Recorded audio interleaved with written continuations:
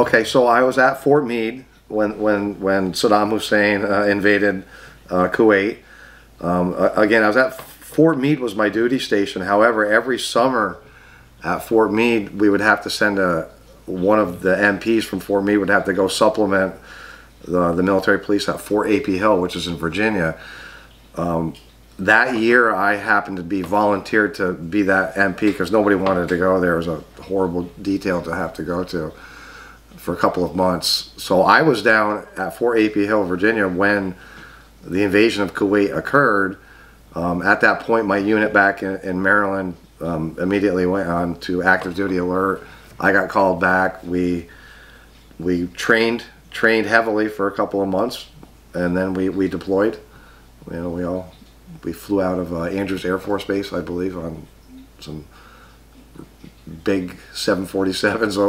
I don't remember the flight route, but ended up in Saudi Arabia, and we were there for, I don't know, about 6 months or so during the Gulf War. What was it like from your point of view? It was very chaotic. You know, I was only I was a private first class, so I didn't have knowledge of a lot of the information or what our jobs were going to be, and you know, the amount of troops that were inserted into that country within a relatively short amount of time was just amazing. You know, and if you've never been to the Middle East, it's a very flat country. There's just a lot of sand. You know, there's not a lot of landscape and topography, and to watch the buildup of troops over, you know, from the time we first got there, the first month or two, it was just a massive troop buildup. It was, you know, they were bringing in tens of thousands of troops were coming in on a daily basis. You know, the equipment that they brought in was just, you know, all the aircrafts and the tanks and, you know, everything, the ammunition. It was a sight to see all that. We tell, you know, units where to go. People that get lost and they want to know how to get to here or there, they're looking for units. We had all that information. We could keep people on track. We would just patrol up and down the main roadways, making sure everybody's going where they're supposed to be going. But when the ground war actually started, you know, things moved so fast that they weren't expecting. You know, troops weren't where they were supposed to be because things had moved so fast. We ended up having to deal with the prisoners, because there was a lot of prisoners of war that we had to take in, and that wasn't part of our tasking. But again, it had moved so fast. The other police units that were supposed to deal with the prisoners were way behind us. So we ended up having to deal with prisoners, you know, and moving them here and there and get them to where they had to go. So that was pretty much my extent of combat activity. Was we dealt with prisoners of war. These were people just like you and me. Most of them did not want to be there. They were forced into that situation.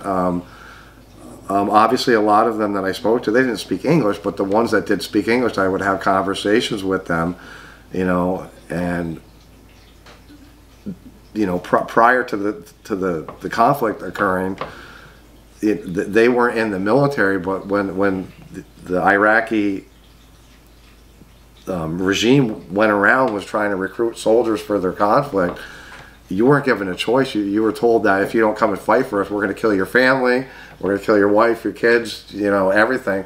So they didn't really have a choice. It was either you fight for us or we're going to kill your family, which is why a lot of them surrendered rather easily. You know, when they saw the United States forces coming, they just kind of threw up their hands, you know, because they didn't want to be there any more than we wanted to be there. So these units that were advancing so quickly during the ground campaign, they were advancing so quickly and the enemy was just surrendering to them. Well, these guys really weren't set up to take prisoners. You know, they're more of the infantry units that are the tip of the spear, so to speak. So they were getting the prisoners. They were holding them, but they couldn't wait. You know, they would put us in helicopters. We would fly up there. We would grab them, load them into helicopters, bring them back to the unit which was initially supposed to get them in the first place, but was so far behind because of the distance. So we just transported them. We didn't actually house them. That was there's a military occupation for correction officer, just like they have for military police. So we got them back to the corrections department. We dealt with a lot of the local, the Saudi Arabian police departments, which was kind of interesting to talk to, you know, civilian police officers, civilian police in a foreign country like that, because they don't police the way that we police here in the United States. Obviously, they're able to use they can use corporal and capital punishment on people. You know, they can dish that out.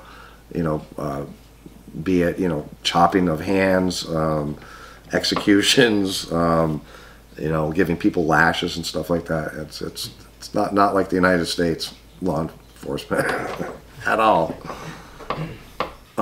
It was different on a daily basis because our mission would change on a daily basis. And Desert Storm, it just happened so fast that they didn't plan for it to happen that fast. So I think, you know, you know, you had to. It was a very dynamic and fluid situation. We were pretty much on like a 12-hour type shift. It was either midnight to noon or noon to midnight. You know, we would go to one place for a week or two. Well, we would have to secure the perimeter. We would have like a gate area where we would set up just to provide security in and out of the compound. Again, we would also send out patrols to just drive around, make sure everybody's going where they're supposed to go. And although I didn't directly engage in combat, there was always you know, that sense of dread that you could die at any minute. You know, you never knew what the heck was going to happen. So you lived on edge the whole entire time you were there. You know, even from the guys that were on the front line to the guys in the back. You lived in constant fear of death every minute of the time that you were there. It was quite horrifying. I don't have a map of where exactly we were at one time, just because, again, I was only a private during that conflict, so I didn't really know where we were. I did a lot of driving for my lieutenant, and basically he would just tell me where to go, and that's the way I would go. So. Did you witness like combat at the distance, like bombing and artillery? We did, yeah. A lot of the air stuff.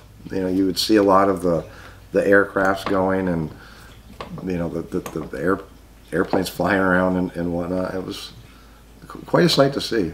I remember when we were told that it was done, and we were so happy that it was done. And we weren't there much longer after it ended. We didn't stay around too long. I can't remember exactly when it was that we came back. I want to say it was in the spring, well, because we deployed there. It was in October, and we were back. Yeah, it was like a 6-month thing, so it was probably like April or May we came back.